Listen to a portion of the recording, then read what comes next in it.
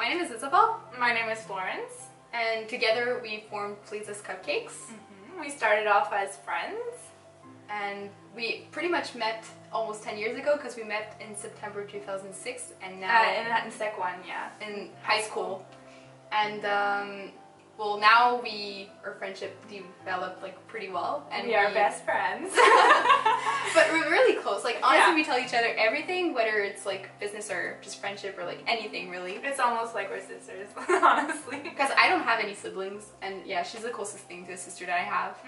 And together we formed Flisa's Cupcakes because we had a passion for baking. She's really, really artistic. Like she's a perfectionist, and she loves to. For her, cupcakes need to look super, super pretty. Yeah, me it's more the look, and her it's more like the taste. We started from like not knowing anything to looking videos, looking recipes, and figuring out what we were gonna do with this. And like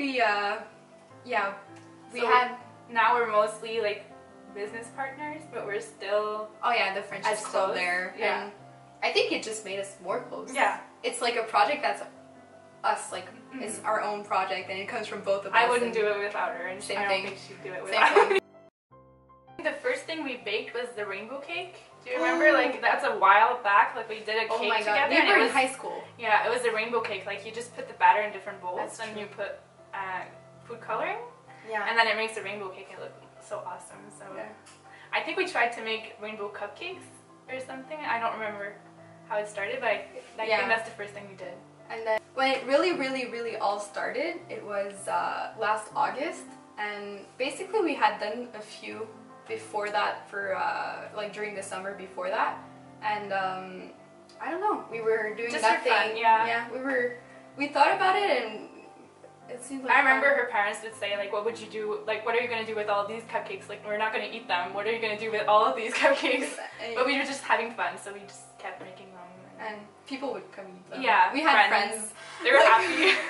Like come eat cupcakes and chill with us. Yeah. And it turned out really cool. And then at my mom's job there was a fundraiser, and that's the first time we actually made marshmallow flour cupcakes. Like, which we do a lot now. Yeah. And that was the first time.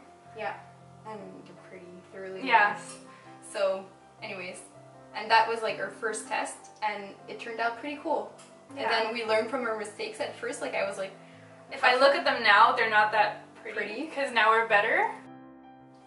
one thing that if everyone in the world would be able to do, we would live in a better world. Okay. Being lactose intolerant for me changed a lot of things. I didn't know this before, but people that are allergic to stuff or intolerant to stuff or just simply don't like or want to eat certain things are always limited in what they do and what they eat and how they feel. And for me it was really hard because from one day to another I couldn't eat anything with milk in it. And honestly, like my reaction's really bad to it, so I just don't go for anything that has milk ingredients in the food. And if everyone could actually be more careful with each other's allergies or intolerances, I think that would be great. Like just typically if you go at a salad place and you wanna, you know, where there's like a bar of salads and there's like different types of salads, they're always decorated with cheese. But like, you know, the salad's like super pretty and there's not actually cheese in the mixture, it's just decorated with cheese. So that makes it impossible for me to eat. And likewise, for a lot of people that are gluten intolerant, you know how in Caesar salad it's often decorated with croutons. If they don't put croutons on and they just like put it on the side, people that have gluten intolerance could actually eat Caesar salad. And I think it's something that's super simple that a lot of people could easily accommodate to, and it wouldn't change much. And it's simple. I feel like it's simple. And yeah, it's just like finding the time and thinking about it. It's really thinking about it. Yes. Just be nice to strangers and just smile, like you said, smile like the strangers in the street, and just take deep breaths. Whatever happens is okay, and just be calm. Everything is gonna be okay. I don't know.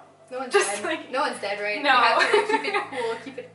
And just smile to people. You know, just something nice. I used to not do before. You know how homeless people are always like ignored by people like in the street, they're just doing their own thing, and a lot of time you won't want to give them money. Like personally, I'd rather give them food or like drinks or like because you don't know what they're gonna do with your monies. You Yeah. don't know like if you give to yeah, you they get might like buy I had something. like a Tim Hortons card that was like $1 or something on it left, and I just gave it to a homeless person. Like, but like I rather give them other things than money. Like when we went out, we went to eat some, I don't remember when, and she had Oh, yeah. food left over, and she was like, I don't know what to do with it. We were downtown, and we were living like in Pierrefonds or something. Yeah, we were gonna go back home, and there's no homeless people in Pierrefonds. Yeah, So- no, you didn't want to take it home. You didn't No, want to have that's it true. I didn't wanna have it. leftovers. So she was like, Yeah. I'll just take it, and I'll give it to someone on the street. Yeah, that's what I did. Yeah, and they were so happy. I was like, do you want General Tao? Yeah. I remember that. Yeah, that was cool. Yeah. And He was so happy just to see the smile on her face. It was and nice. also like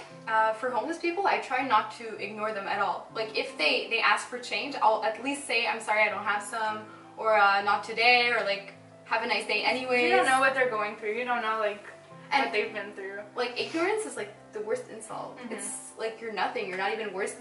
Like, Yeah. You're like a tree. I just see you and I continue. Like, but saying hi or saying like, I'm sorry I don't have some today, or like have a nice day. At least you acknowledge that they're there. Or just a smile. Like Yeah. I said, just be nice. Like smile with her pretty Yeah. face. Any advice we have to give to future generations? Not be afraid to start. Not be afraid to like. Honestly, at first we pretty much said to ourselves, we're gonna try it for fun and If see it what doesn't- happens. yeah. And in our heads, it was never we were A job. It No, was never a job. yeah. It was for fun. I remember telling her like, if we continue and we don't have fun anymore, we stop because Yeah. that's for fun. And if we don't have fun anymore, like what's the point? If we And don't. it was kind of also a way to escape work, escape from Yeah, because it didn't feel like work. It didn't feel like. yeah.